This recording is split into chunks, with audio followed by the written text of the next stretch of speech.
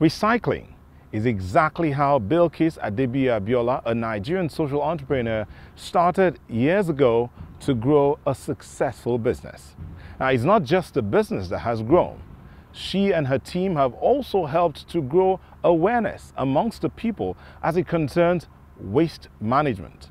The people now know that their waste can earn them some rewards. It's a new day for the Wecyclers in Lagos. Using low-cost cargo bikes, the organization collects the trash that's been gathered by local residents. Just 40% of the waste in this city of 18 million people is collected.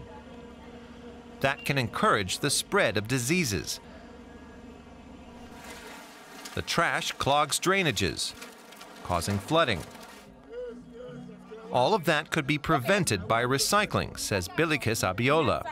She's the CEO of Wecyclers. It's going to prevent waste products from going into the waterways. It's going to prevent people from burning waste and leading to asthma. It's going to prevent so many chemicals from the recyclable waste entering into our soil and into our food. It's going to protect us because by recycling, we're protecting our environment, we're reducing our consumption of energy, and we're promoting a conservation of our natural resources. Volunteers go from door to door to motivate local residents to join in. Those who sign up receive collection reminders on their mobile phones. And participation pays off. For every kilogram of plastic bottles, paper, or aluminum cans, the residents receive Wecycler points. The points can then be redeemed for cell phone minutes, food, or household items.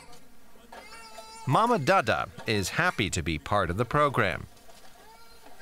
Since she joined, she's been able to afford a gas cooking stove and even a TV. I'm keeping Lagos clean because I don't want Lagos to be dirty. If you move out to other countries, even to Porto Novo down here, if you go there, you can't see any rubbish, not as much as in Nigeria. So that's why I'm trying to keep my father's land clean. In the recycling facilities, the trash is sorted and then sold to recycling companies. By turning the waste into wealth, Bilikiss Abiola hopes to fuel social change in low-income communities and help to create a cleaner environment. People will not dump waste indiscriminately in the canals. They know that they must keep the waste and get it recycled to protect Lagos State and make Lagos State better, because it's everybody's responsibility to make Lagos State better. We all need to do our bits by recycling, by sorting our waste, and even telling other people to recycle.